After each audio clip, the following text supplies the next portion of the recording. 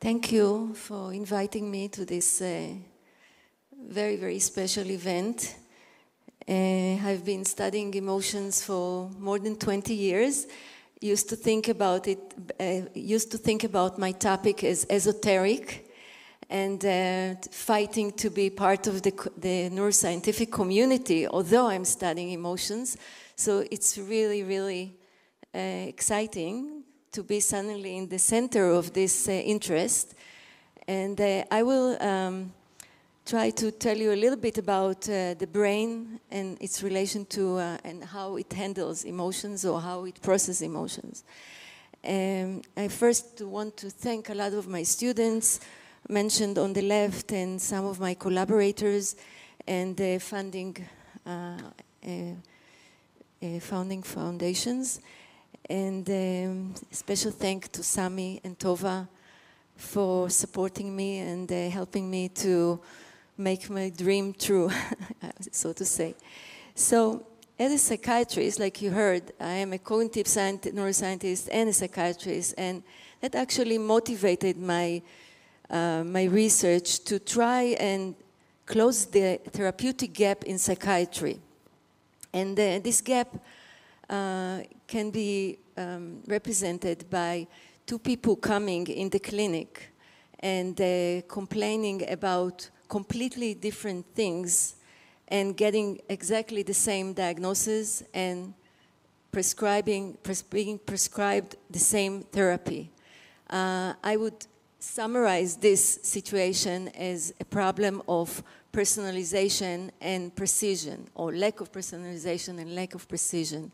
And personalization is our aim or goal in medicine to give unique therapy to each person. And it's the who issue. And the precision is about trying to give treatment that is mechanism and process driven rather than only symptoms. And unfortunately, in psychiatry, we are far from there. From my clinical experience as a psychiatrist, I've been convinced, I was first psychiatrist and then turned into a neuroscientist, I have been convinced that emotions are the building blocks of our mental health. And in order to help people alleviate their mental suffering, we need to understand what is an emotion. And I took the road to do it through studying the brain and trying to understand what are the brain mechanisms that underlie emotions and identify them. And importantly, to unveil the complexity of emotions by using multi-scale measurements. And what do I mean? It's important so you can follow my lecture later on. So I'm using many different techniques to measure the brain, and they have different qualities, advantages and limitations. So functional MRI on the bottom is well known for being great anatomical measure, but quite poor temporally, because our neurons fire in milliseconds and fMRI gives us information in seconds, while EEG and intracranial recordings from the brain give us this temporal information, but not always can give us the full picture of the brain like fMRI. So the solution is to combine and use both, and I hope I will be able to show you that. And lastly, I try to take some of the insights that come out from my work in the lab and implement it in the real world. I think without that, we are wasting our time. And that's an effort by itself, and we should be all aware of it. Okay, so starting from personalization, the problem here is that emotional expressions are diverse and subjective. And when a person comes to the clinic and being assessed as depressed by telling us a lot of things, is this person or these people actually tell us very different things that I very schematically, I don't think you can see it, very schematically I presented it as two clouds or two clusters. On the left, the red cluster is the expressions of affect, what I call affect, and it's basic universal feelings of emotions that often include physical feelings like tiredness and pain. On the right side, there is the blue cloud that I call concept. And this actually alludes very nicely to Maya, and thank you for giving me this introduction. So it's the concept where people express their more cognitive aspect of their emotions. And we would hear things like no hope and unloved. And this is often related to our self-percept and also relations to others. So when someone says, I'm depressed, this could be all of this. And in fact, we think the integration of these different feelings makes the emotional experience. And when we come to the brain and precision, here we have another problem where the brain is actually requires to process often what seems conflicting processes in terms of timing and resolution. And on one hand, the affect is considered as an automatic and rapid process related to reactivity and maybe to tagging safety or danger. And it's assigning unique valence or value to things in the world. On the other hand, the concept is considered as related to elaborative, relatively slower process that also relates to reflection, self-reflection, reflections on others, and it's based on memories and prior experience, and again, the self and others. So this is to my title, to allude to my title, and in the brain, very, very schematically, we must make things a little simple to make them then more complex. We can think about it as related to these processes as related to two systems in the brain. The prefrontal cortex related more to the concept processes, while the limbic system, what was considered traditionally the emotional brain, is related to the affect. Of course, they are not working there separately, and in fact, in order to experience emotions, they must integrate and cooperate. And I will try to show it. So emotional experience is the integration of these two processes, at least two processes. And then comes Barrett and Mosquita, like also Maya mentioned, and they a little bit shattered the boat by saying, listen, emotions are not static, there's really this dynamics, and in fact these are emerging phenomena that very much like thinking, and here comes also the aha maybe, the aha moments. There are things coming and going all the time and interacting, and in fact these processes are recursive and not separate, and the emotional experience is the moments where they meet and modified. And more so, they claim, like also you heard, that emotions are there in order to help us behave adaptively. And our behavior, in fact, also change these processes. So there is this complexity of interaction between at least three processes that makes us feel emotions. So how can we take this to the lab and ask, is it true? Is these models have any validity in the brain? So first, I would like to describe this study that aimed to uncover the synergy between process of concept and process of affect.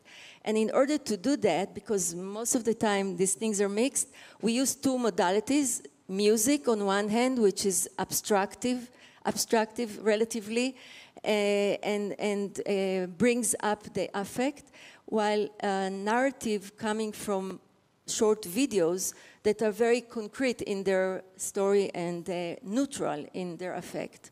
And we looked what happened in the brain when we either see the movies alone, or the music alone, or when they are combined. And by having two roots of these two processes, we were able to actually look at the synergy. And just to demo the situation that a person sees and feels in the scanner. So this is the neutral movie. You see a car going in the road, and this is when we put music to it. You feel very happy immediately. So the same movie, but very different affect to it. And then,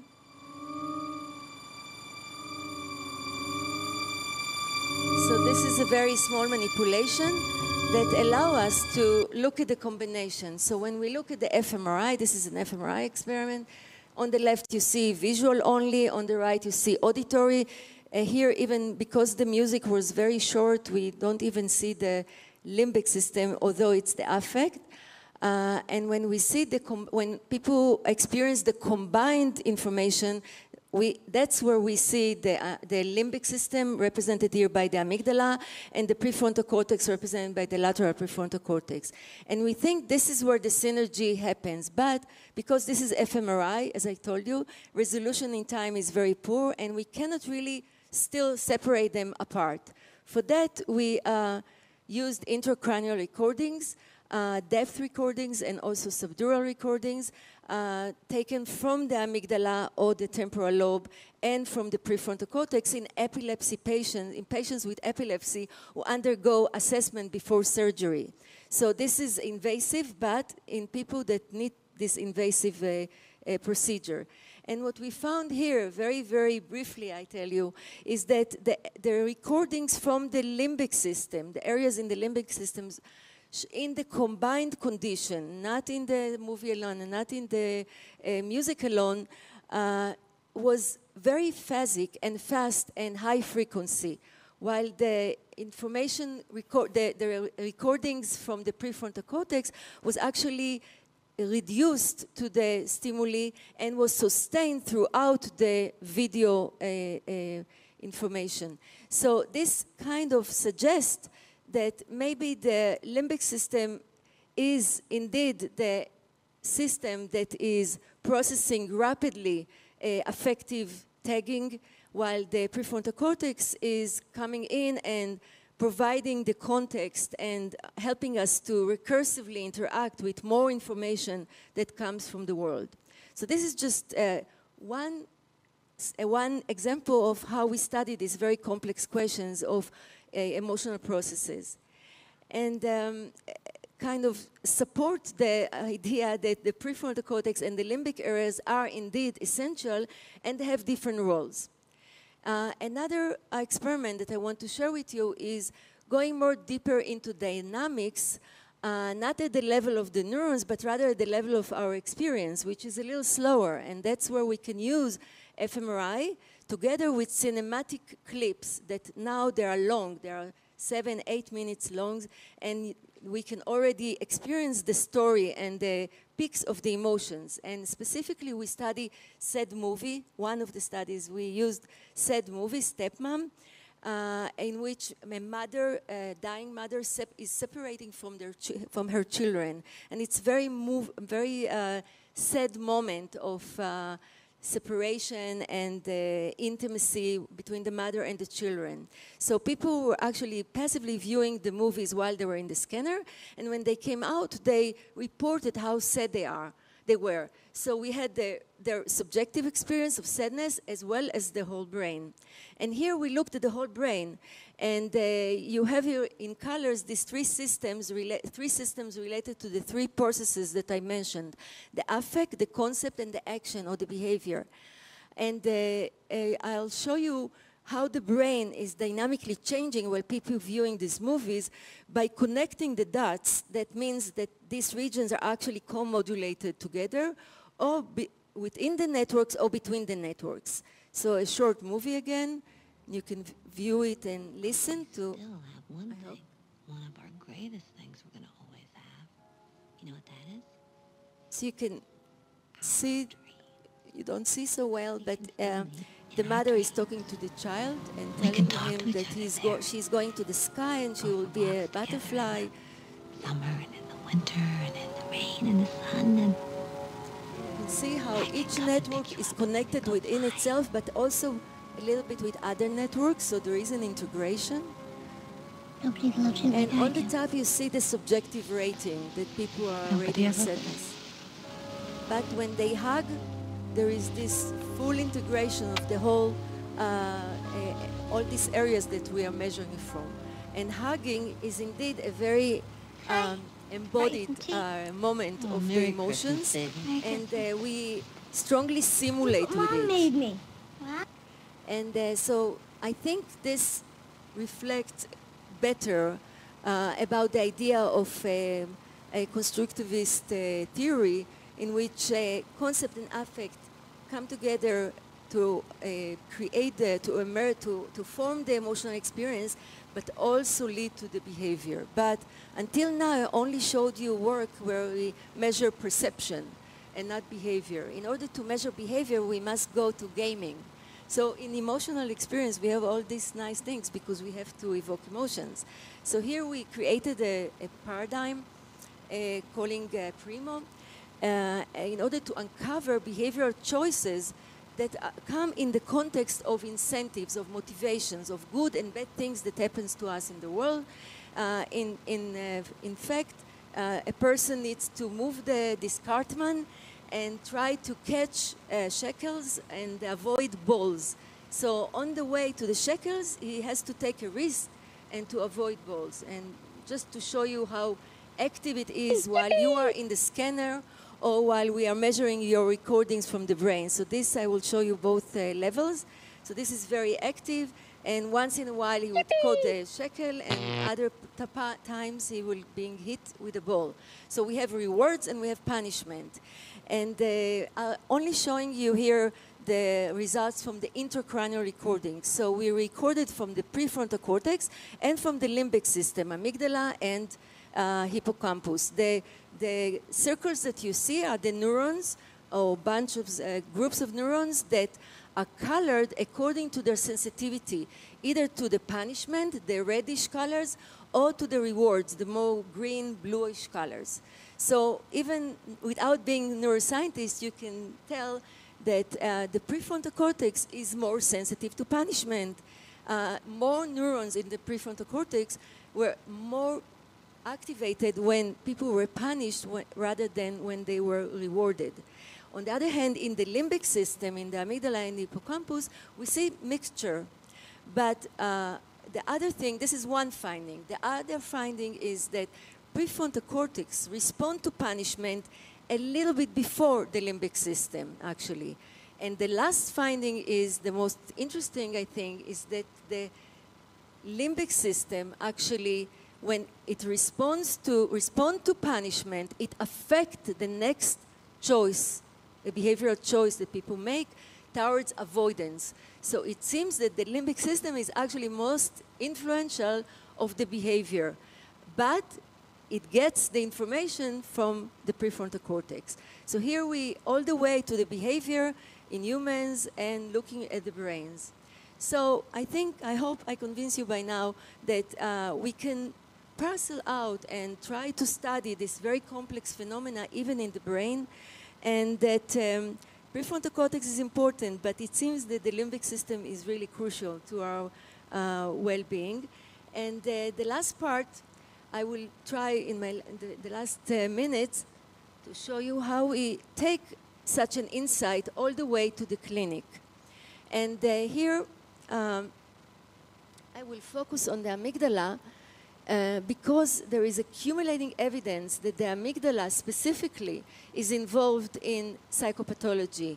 In our studies we showed, and then it was also shown by others, that hyperactive amygdala could be a vulnerability marker for stress reaction, pathological stress reaction after exposure.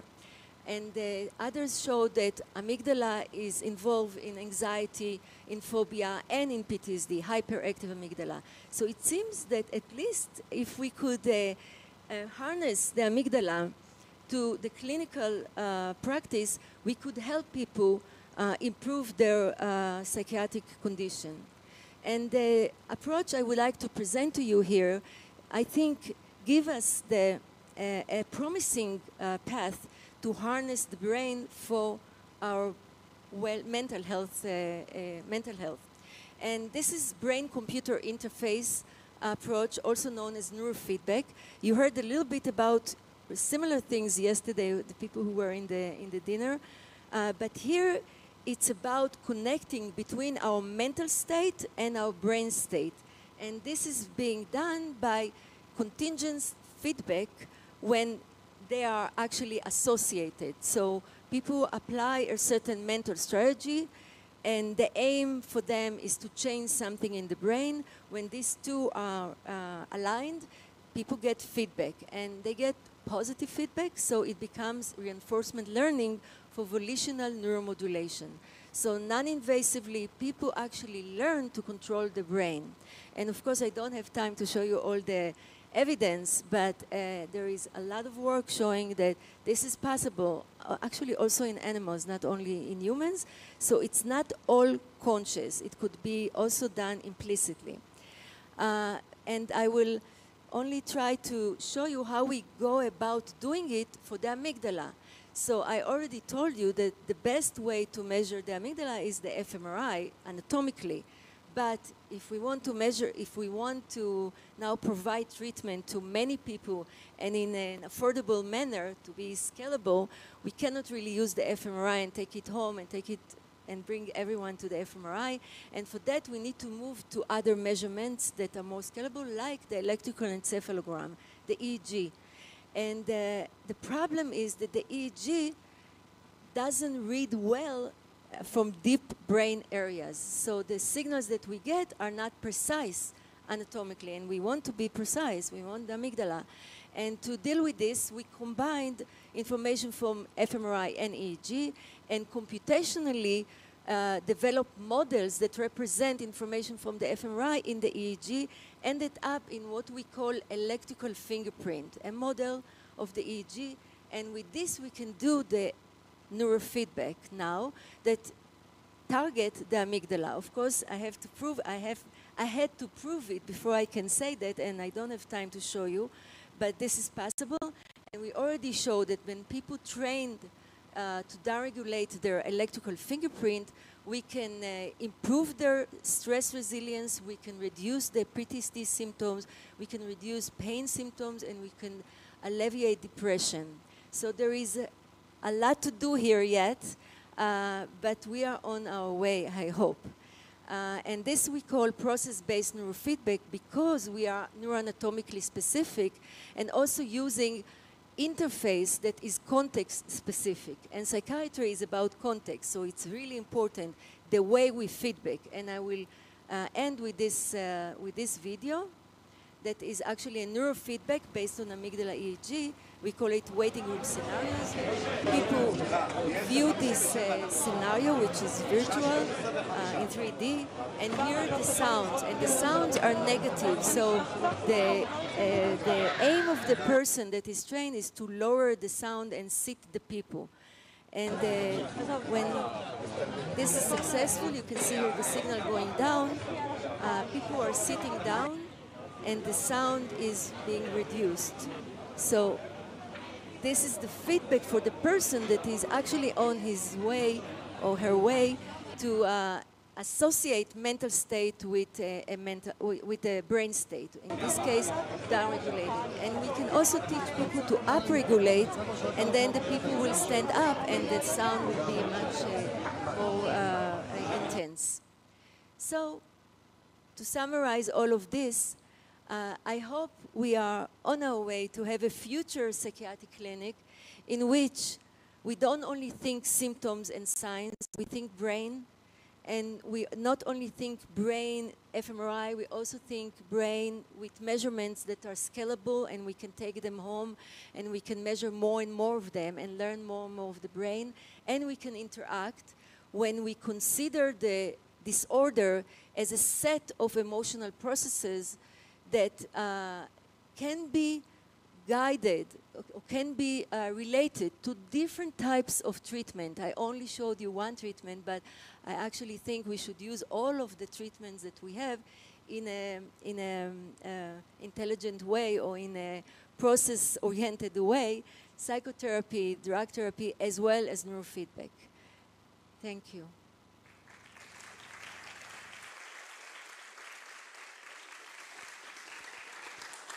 Wonderful. Thank you very much. One quick question. There are also tools to stimulate the brain, like TMS or deep TMS. So you can put on your brain this and target specific regions, you know, automatically. And there are people that are using. Can you say a word about this intervention? I want to differentiate between them. The TMS or transcranial magnetic stimulation is, or there are also other things like TDCS, and of course there are the invasive things also. They are actually coming from outside trying to change the brain. Here I am suggesting something that actually connects your internal stream of information of emotion with your brain and gives you the control to change your brain. So I think these are very different approaches, and they could be complementary, actually.